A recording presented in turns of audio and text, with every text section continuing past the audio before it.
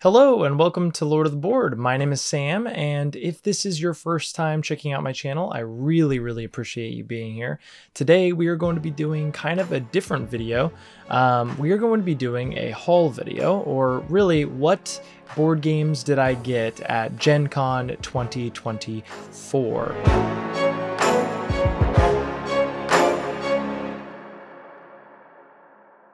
I actually just went on a crazy trip. I went to Gen Con and I taught ARCs with Leader Games, and then I went ahead to D23 with Ravensburger and taught all of their games. So I've had quite a couple weeks behind me, so I'm very tired, so bear with me as we're going to go into what games I acquired. I'm also going to be including a couple of other games that I acquired during that time period, so this isn't just going to be the games that I got at Gen Con. It will be a few other games that I received during that time, maybe because of Gen Con or other reasons. So I am excited to dive right in. What I'm going to do is I'm actually going to go from the smallest box to the largest box down, and I'm just going to talk a little bit about each game, maybe why I got it, or other information that kind of comes up as I'm talking. So we're going to start off with the smallest box game that I got, which is going to be Rebel Princess. Actually, cool deal about this game. I played it at Gen Con, and that's one of the reasons why I was actually interested in it. I was interested in it before, but after playing it, I was like, no, this game I need to get. I have been kind of looking for more small box games that can kind of run with a larger group of people. So this is by Bezier Games, and it is 3 to 6 players, and it's basically just a trick-taking game, but the rules of the trick change each round. So you could play like 5 rounds, let's just say, and the rules on what wins and what doesn't change each of those 5 rounds, and there's a ton of different cards that can randomize every single time you are playing tricks. And in that game, you're basically trying to get the least amount of points, and so you're trying to avoid certain cards, the princes, from proposing to you. Really fun game. I'm very glad that I got it. I'm so excited to kind of just play it with people. I feel like this was a perfect one for like a lot of the people that I hang around with. It's one that I can play with pretty much anyone. So starting off really strong with Rebel Princess, was so happy to go ahead and get a copy of that. Next up, one of the things that I was looking for was more kind of 2-player only games, and one of the games that I ended up getting was Jekyll and Hyde versus Scotland Yard.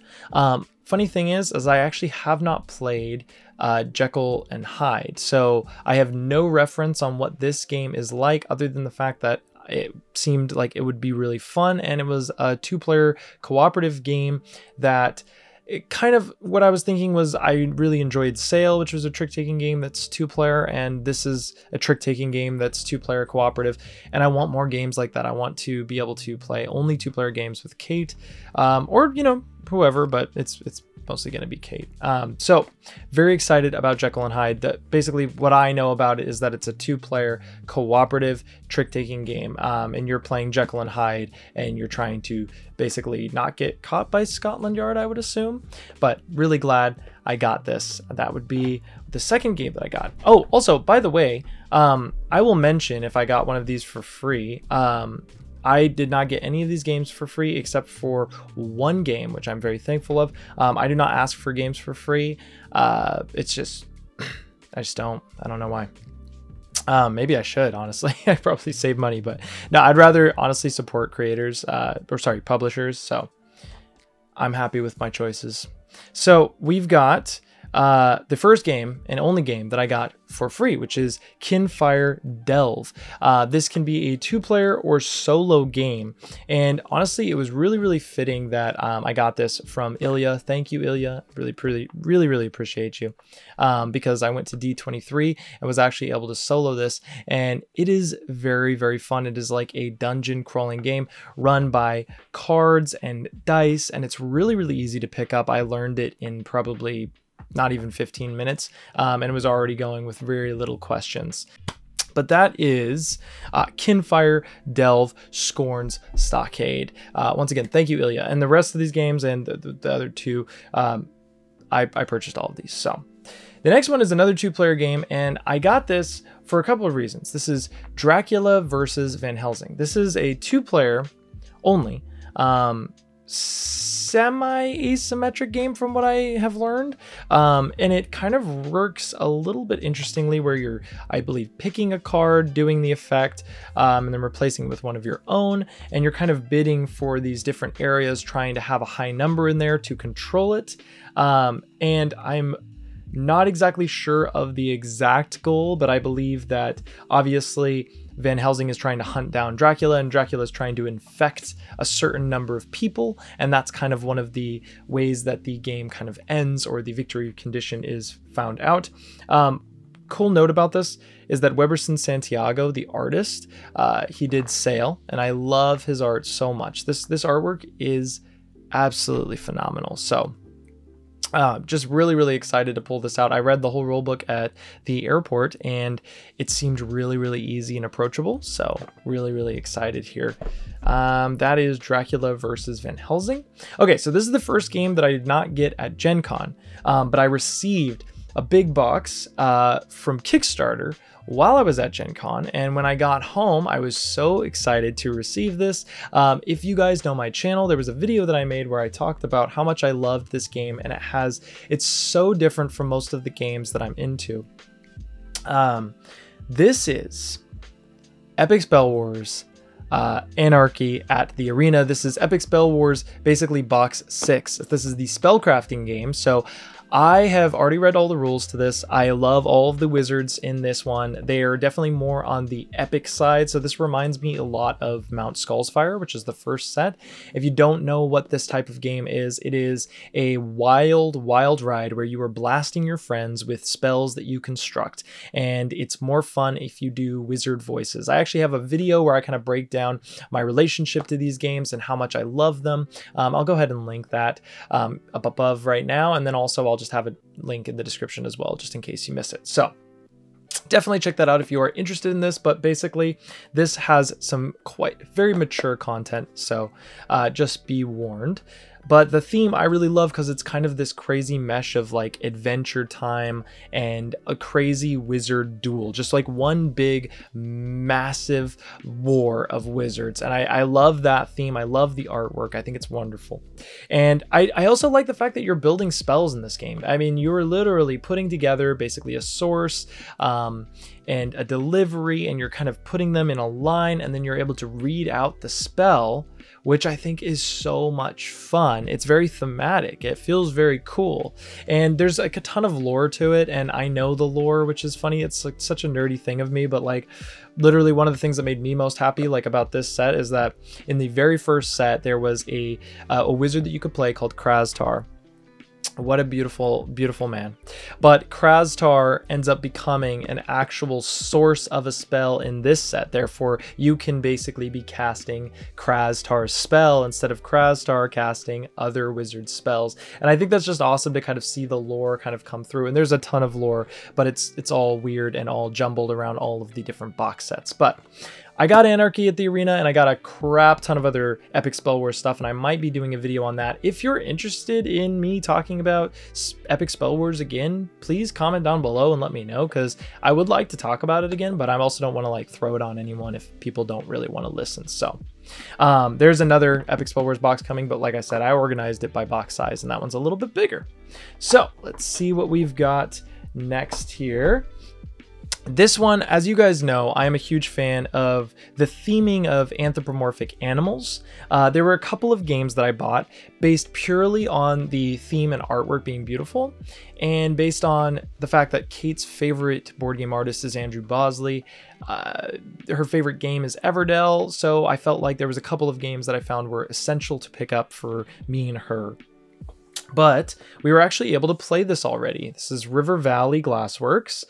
This is a game where you're basically playing a Glassworks company trying to collect these glass, which are beautiful little stones in here, plastic stones, and you're pulling them off of a river, and then you are trying to place them on your board. It's actually kind of a simple game to learn and play, but the actual puzzle of it is very not simple. You're trying to basically score columns and rows, but you're only going to score your 2 tallest columns, and then your rows, they have to be connected from left to right in order to score them, or you basically score a variable amount depending on how long you were able to connect from left to right. So there's this like whole puzzle, and also the reason why it's even more interesting is that the different colors, there's more rare and less rare ones, and you don't really know what's coming out of the bag as you're picking them up from the river. And so you're trying to strategize, do I want to put the less rare ones earlier in my scoring board or later in my scoring board? And that's really puzzling too, because you might not see them again if you put them, like if it's a really rare resource and you put it earlier, then you might not get a column of it, or you know, be able to go really far in the rows. So it's a fun game. It's a fun game. And also Andrew Bosley, animal artwork. That's a win-win. I mean, honestly, very, very well done. This game is beautiful. And he actually signed, he was so nice. Andrew Bosley signed an Everdell card for Kate, which was super, super sweet. All right, next game is a game that I did not get at Gen Con, but I got because of Gen Con. I tried to get there and buy this game every single time, and I could not get it. And it was very irritating. This is going to be Tirnanog. This is a game that it was actually probably one of my most anticipated at Gen Con, which is funny because originally I was thinking nobody's going to be wanting to get this game. It seems like such a niche game that people wouldn't really want to get. Boy, was I wrong. Boy, was I wrong. I guess they just had really limited copies, honestly. So there was like only 12 copies or so available because they were doing a reprint.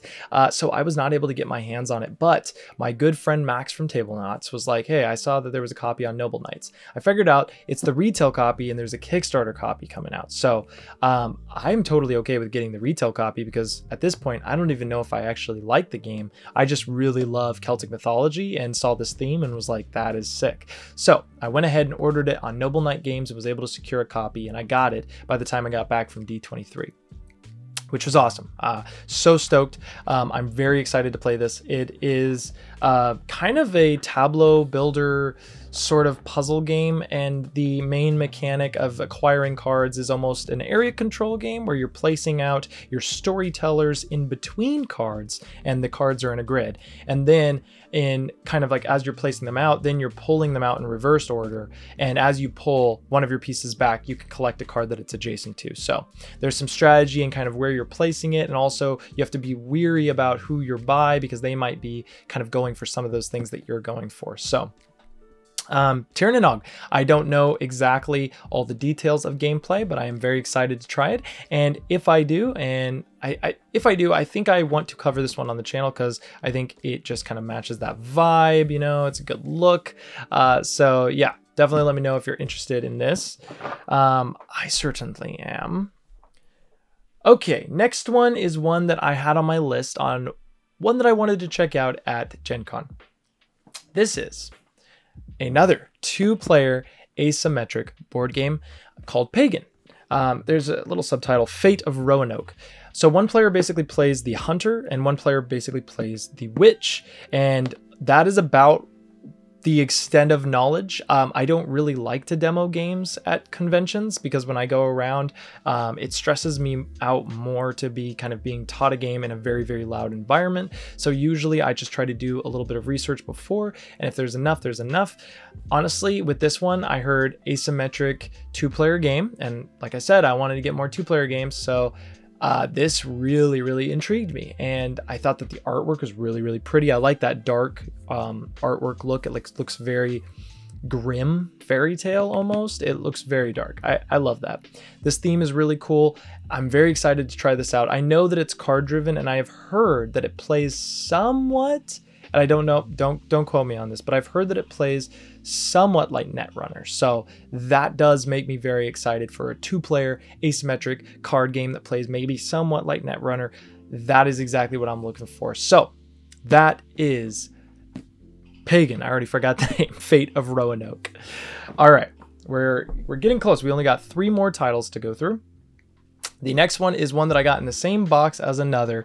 So it is another Epic Spell Wars title. And this is super, super glossy. It's super fancy. This is the Epic Spell Wars ANNIHILLEGEDON 3. So there are basically different boxes. This is for the deck building game. It's a different game than the spellcrafting one.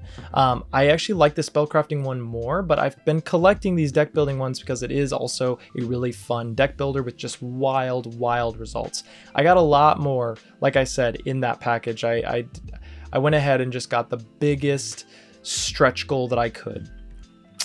So if you guys want to see all the crazy things that I got, like statues, literal statues, yeah, definitely let me know if you guys are interested in seeing more.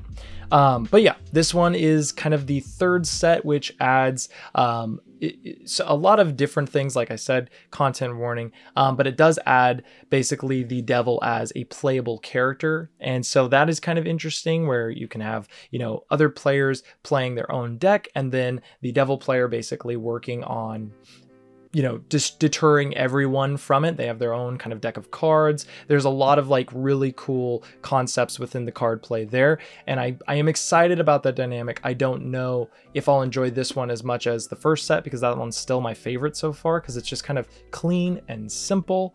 But yeah, the extreme nachos was a little bit too much for me maybe, but I liked some of the cards that came with it, some of the legendaries. This one seems to come with a lot of really, really cool stuff. I'm very excited to try it out.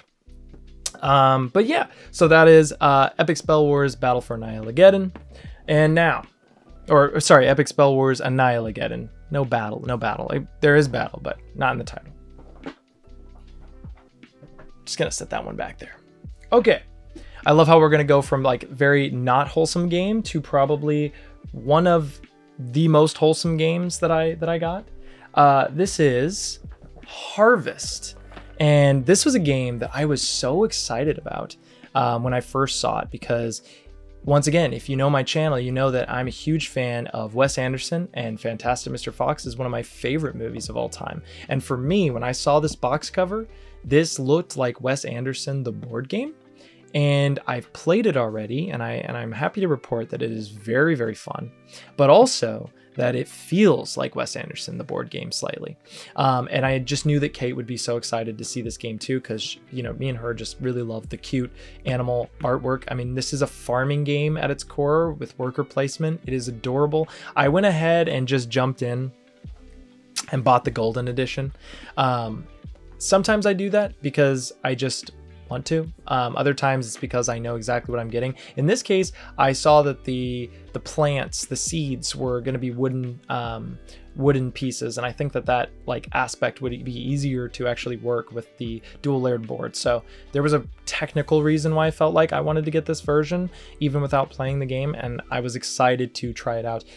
Happy to report once again, beautiful, beautiful, beautiful. Only thing that was kind of slightly disappointing was that I thought that there was going to be animal meeples for all of the characters that you get in the game, but actually that's not true. You only get them for 4, and that was kind of disappointing, because the character that I wanted to play the most was the fox character, and I didn't get the meeples for that one, so I just had to use the wagons, which is totally okay. This is like literally not a problem. I'm just telling you kind of some of my thoughts.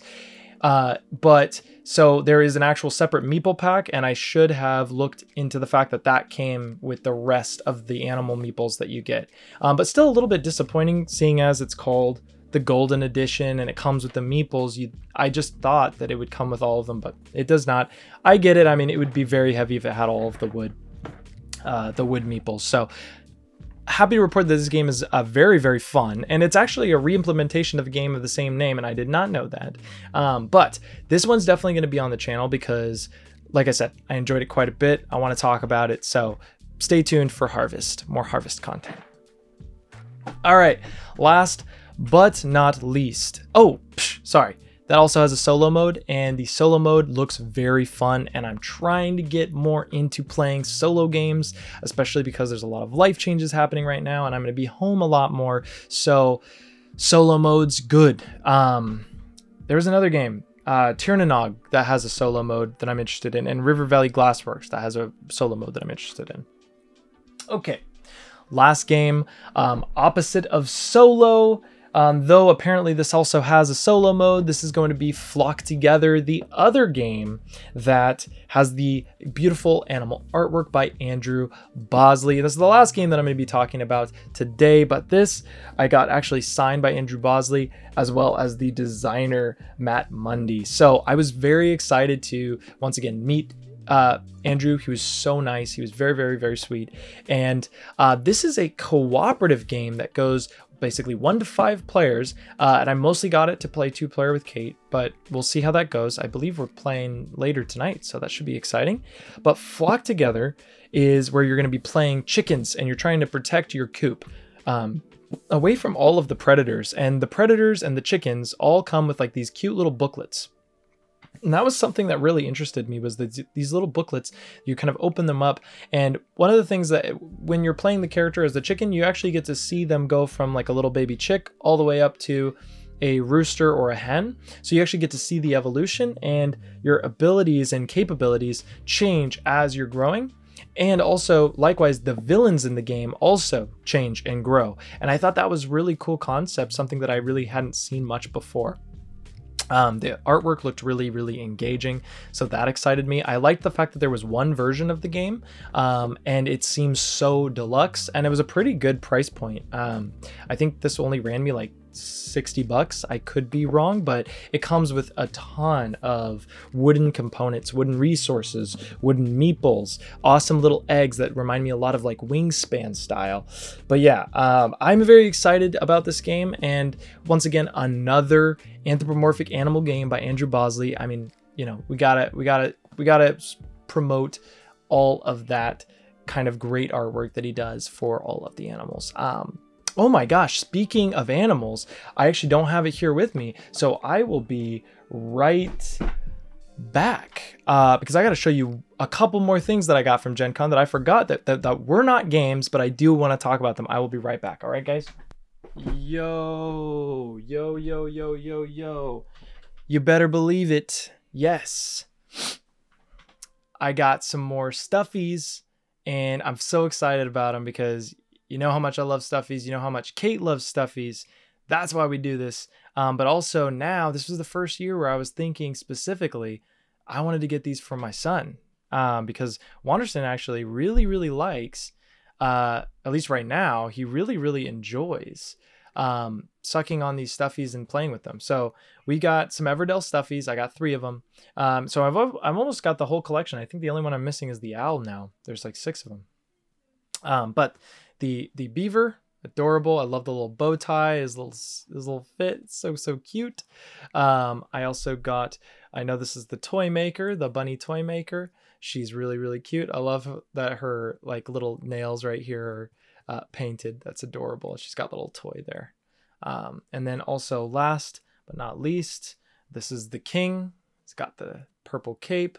Very adorable, and Wanderson already loves these. He's been playing with them. He's been sucking on them, loves their ears and stuff. He's not teething yet, but he's like pre-teething, so he really wants to just like a lot. So adorable. I had to show you guys because I was so excited about these. But guys, that is actually it for the Gen Con haul. I hope that you enjoyed all of the games that I got, and the stuffies and all the fun stuff.